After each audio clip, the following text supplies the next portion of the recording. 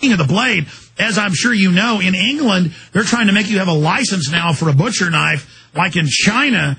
And so I guess for people to defend themselves, some people have been using swords and knives in their own homes. And when they get attacked and defend themselves, the police go persecute them. Is that because the state wants a monopoly of force and doesn't want citizens defending themselves?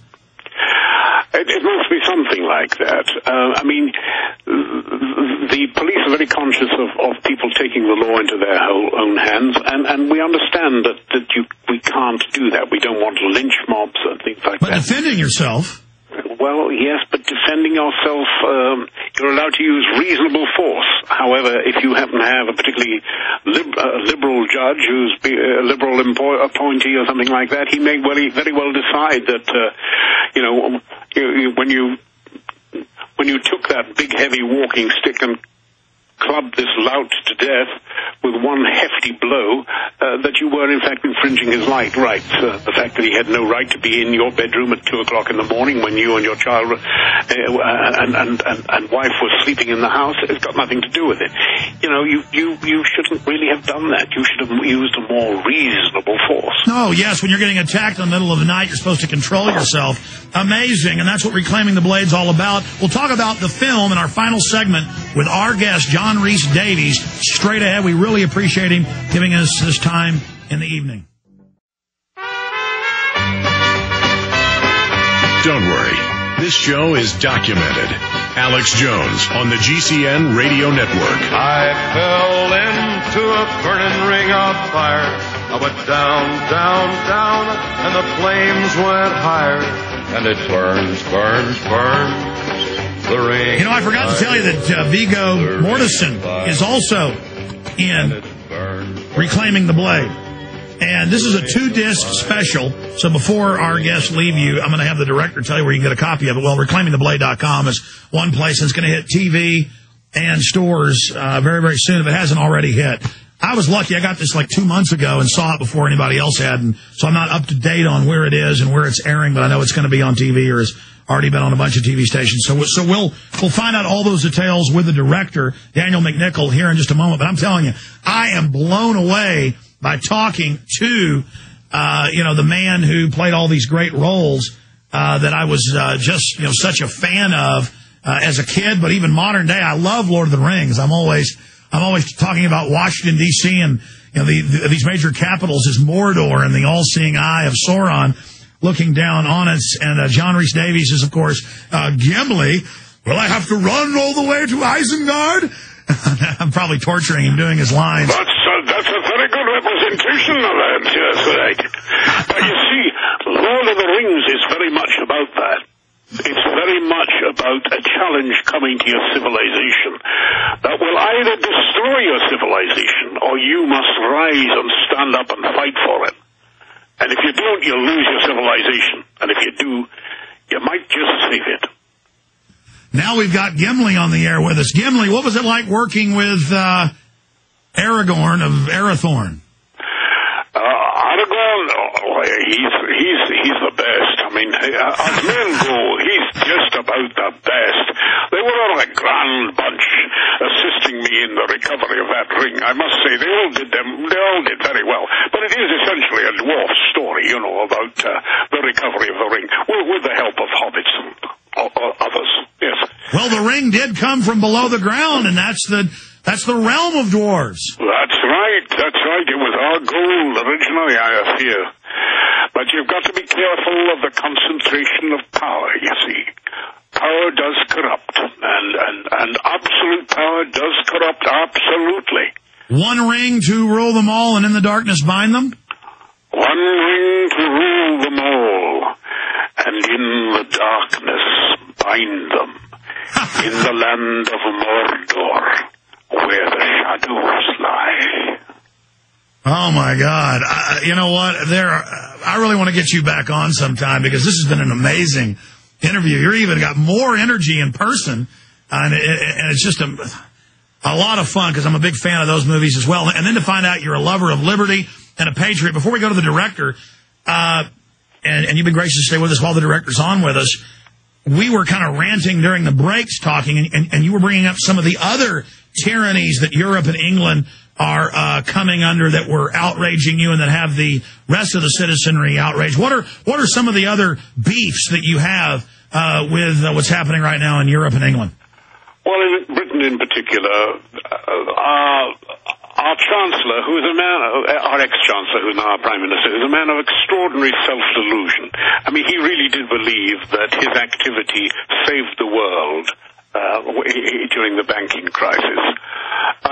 He is confidently saying that, he will not cut public services. At a time when, for instance, 100,000 private sector jobs were lost, he managed to add 30,000 public sector employees. In the end, you cannot spend your way out of debt. In the end, everyone in the private sector supports all the people in the public sector. In the end, government works for us, not for us working for the government. These are just inalienable truths, but somehow they seem to be forgotten so easily by every damn Tom and political jack. Sorry.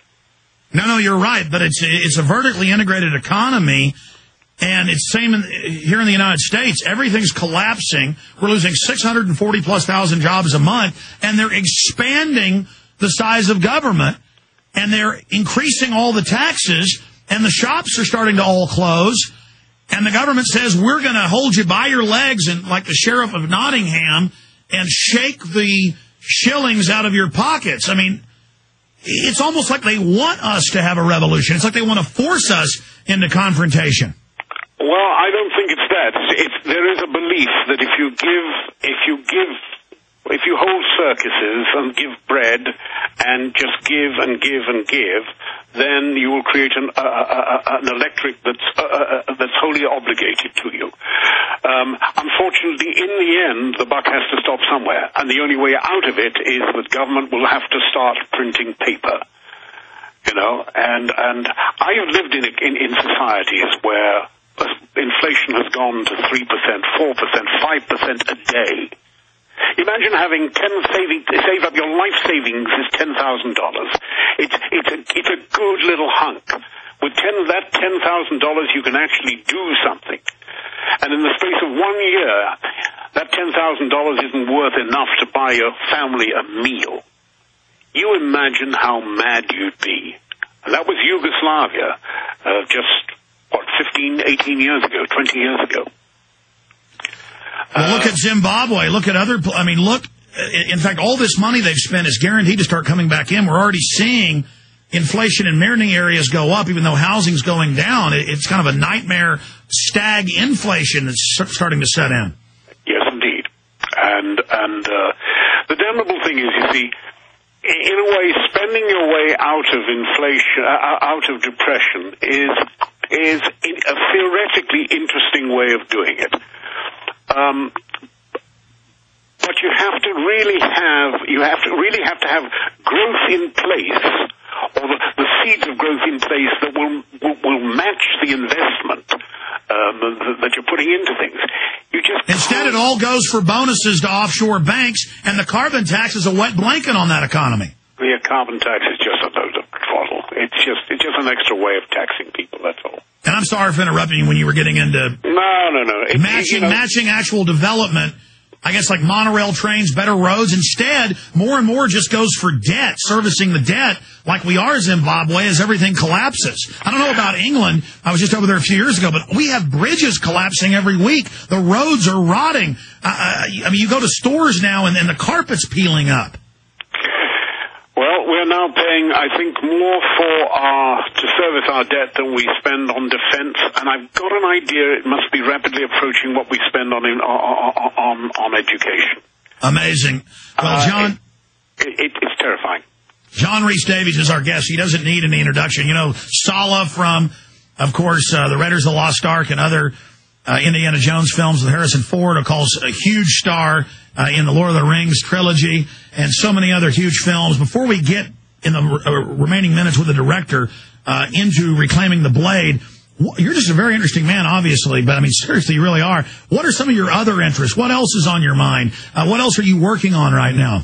Well, I just did a little radio thing today, which is why I was a little bit late coming back. But my private passions, well, I have a 3-year-old daughter who is the love of my life. I'm extraordinarily happy at this moment in time in my life. The last four and a half years have been extremely happy. I play with cars. I have a disgraceful collection of wonderful cars that I really should send down, but it's rather like sort of working, and I don't want to use the word mockingly, but it's a sort of Sophie's choice that you have to make when you try to get rid of one. I mean, you can't possibly let that one go because, well, or that one, so you end up keeping the ball, really. But I like engineering. I like getting up in the morning and getting my hands dirty.